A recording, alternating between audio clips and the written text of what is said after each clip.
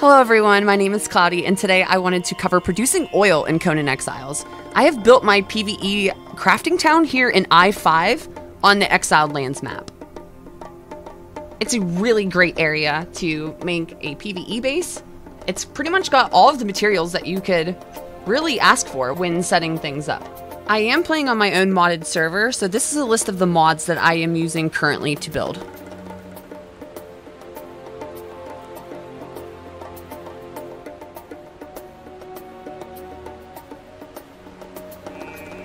I'll now do a quick flyover and walkthrough of this pretty little oasis oil producing facility.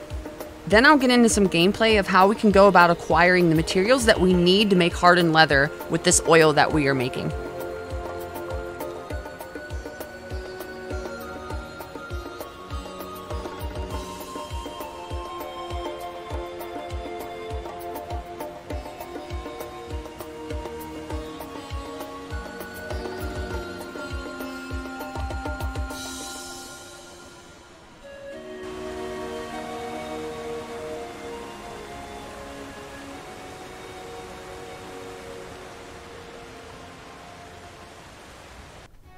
Alright, so I'm walking through my purge base at the moment, and if you like doing the purges like I do, you're gonna want to outfit a lot of your thralls with different armors, and it's going to quickly start requiring a bunch of leather. So that's why I wanted to make today's video, to kind of show you guys a really quick and easy way to obtain a bunch of oil to go about making hardened leather, so you can go and start making different gear for all of the, the thralls that you obtain in different ways in this game. I do have a carpenter's workbench here, as I found it's convenient to add to this build, as the trees in this area are all in close proximity. This is probably one of my favorite parts of the build. I absolutely love the elevators in this game, and positioning it right on top of the waterfall to create this beautiful visual as we descend to the second level is perfect. I recently also found out that you can create accent lighting by placing different dyes into radium torches. It goes such a long way in helping to set a tone for whatever kind of build that you're imagining.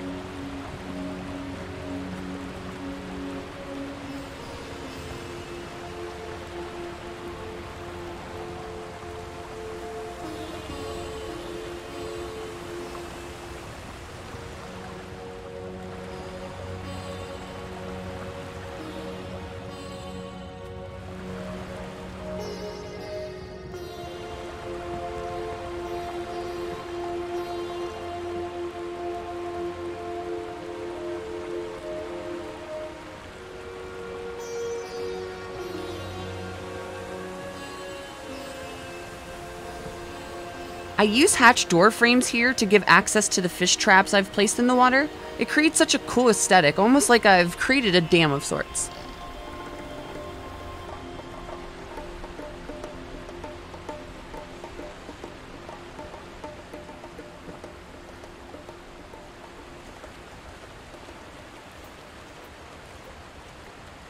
Okay, so what we're gonna do here is we're just gonna go through my usual, weed gathering here. Plant fiber gathering. Essentially what I'm doing is I don't really need the plant fiber. I will actually just throw that out. But what I do is I just go around and I am gathering the insects and the seeds, because both of those are going to go towards us making oils so we can make hardened leather. So I'll just go around and I'll just gather up all of these plant fiber. This is a wonderful location for a PvE base. I do have my own G-Portal server, but I just pretty much play it single player. But I do prefer it over single player because the game keeps running. So you're when you put things into your workbenches before you go to bed or whatever, they'll finish up. Whereas like in single player, if you do that, you know, and you log off, everything just pauses.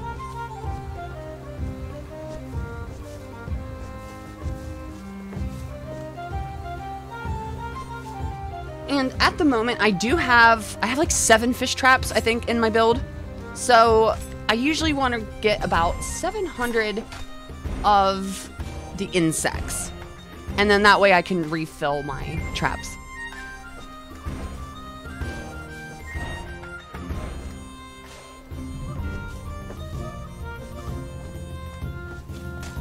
Like I said, you get tons of plant fiber. There is a way to turn plant fiber into seeds also by placing it into a drying rack. But it takes very long and it requires a large amount of bark.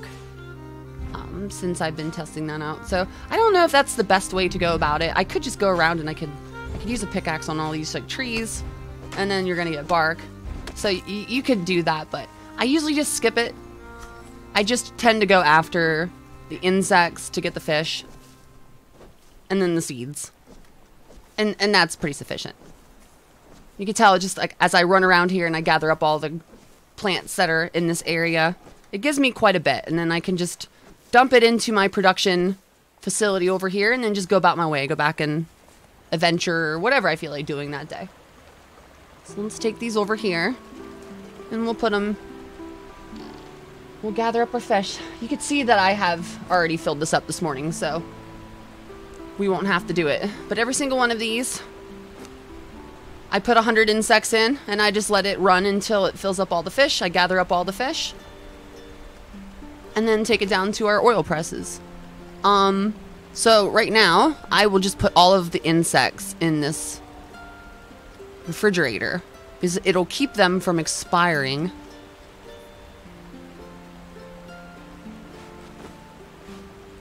I do play with the expertise maxed out because I am a hoarder and I carry a billion things in my bag, as you can see.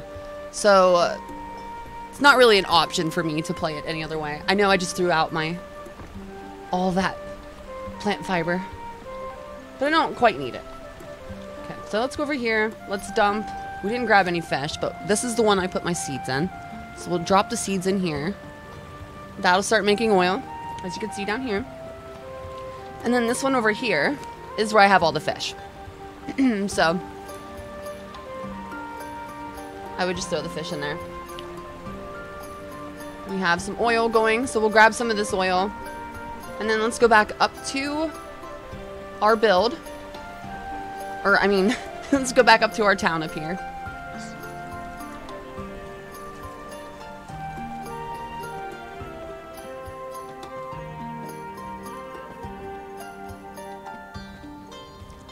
Okay, so what you guys can see right here is I have a few thralls. These are all named thralls that I've got in the Purge.